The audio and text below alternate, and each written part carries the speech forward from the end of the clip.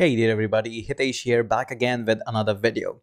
Now this is not an ordinary video where we talk about advices, programming and stuff. This is about solving some issues. So let me first of all clear up, this video is not for everybody. Yep, that's true. It's not for everybody. Let's define our audience. Who am I looking for in this particular video? So let me tell you, I was running an Android app. Basically, it was a React Native app, and I was trying to run it on the Android simulator, and I faced a couple of issues, a couple of bugs, and you might be facing some of the issues in running your React Native app on the Android, and that is probably you are here, and we are going to solve that issue. So if you're associated with React Native learning, running Android simulate apps on the Android simulator, then only this video is for you. Otherwise, hey, catch you up in other videos. This is not for you. Okay. So let me tell you exactly what happened and how I solved my issues and what were the issues. So let me open up my terminals where they are. There we go. So this is some of the terminals that I have, and basically you just generate a React Native app. So this is how you do it. Let me just clear up the console so that you can see. This is React Native Init YouTube, just a demo app that I created. And when you run this app using React Native Run iOS, it just magically runs. Or maybe I work quite a lot on iOS, so everything was properly set up there. Perhaps I'm not judging there. So that is why it ran really smoothly on my iOS app. But when I tried to run it on the Android, it gave me a few issues, and how I solved them, let's discuss them. Now, very first time when you will run that, it will install a lot of Gradle scripts on your system. And by the way, the Gradle scripts are to support your Android apps to run quickly and effectively on your simulators. Okay, we may talk about Gradle scripts later on. So let it do, be patient there. It's going to install a lot of things with a dot there, and it just does the stuff.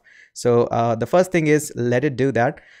And a few things that you might have skipped from the documentation, let's just go back and watch out for them. So I expect that you might already have installed the JDK. Even on a Mac, you need a JDK, although now Android Simulator says, or Android Studio says that, hey, you don't need JDK, which is installed pre-packaged with that. But still, you're going to need that. React Native does require that. So as it says, Android Studio requires a recent version, although Android Studio may want to skip that, but you want to install the JDK there, okay? The next thing is install Android simulator and everything. That is good. But let me show you a couple of things that you might be missing. Okay. Open up any app, or maybe an app which is being generated by React Native. And then after, go to the tools and click on the Android and SDK Manager. And now in the SDK Manager, make sure you check mark on this show package detail. And one thing for which React Native was yelling at me is I didn't have the 23rd version of API. That means Android Marshmallow. Of course, you can just scale up your apps to the latest Nougat or whatever the latest O is there.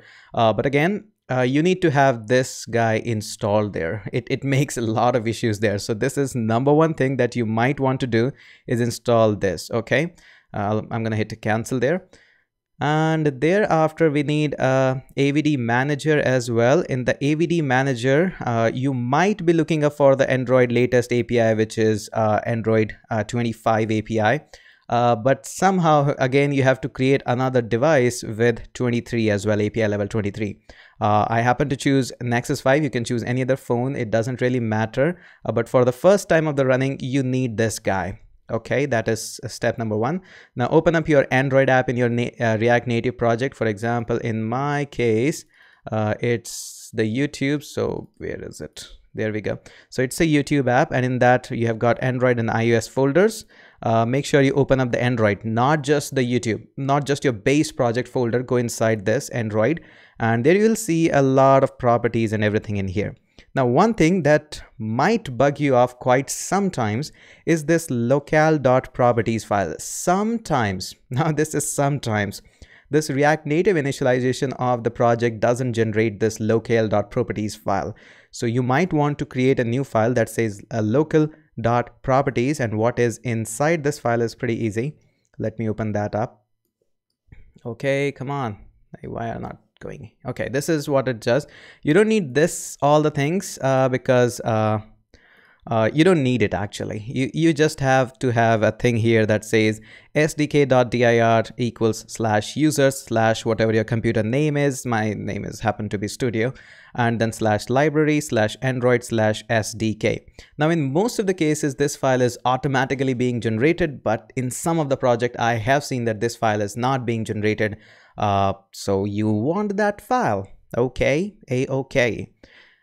And this is the problem. Majority of the times you might be facing this problem, or maybe the API level is not installed on your system 23.